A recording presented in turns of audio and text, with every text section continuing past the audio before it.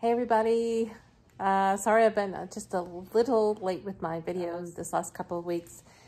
We are dealing with some illnesses. You can hear Jay's trying to take a shower and he's coughing up a storm.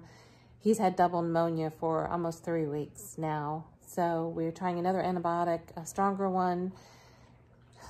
Hopefully that will work, because if it does not, we are on our way to put him in the hospital to get some IV instead. So pray for us.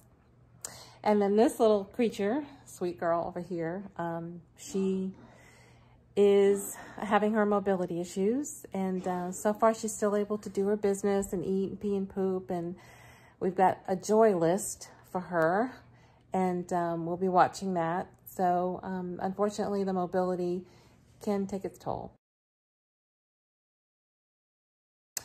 But in the meantime, I wanted to go ahead and give y'all just a little bit of a look, deeper look at what I do for nutritional purposes.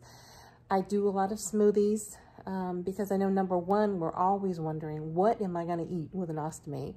How do I avoid blockages? And most of what I do is either soft canned vegetables, I've said that before, or I go ahead and smoothie it. So here's some food processors that I use, not just for our food, but for her food as well, because she gets half human food with her meals. So be blessed.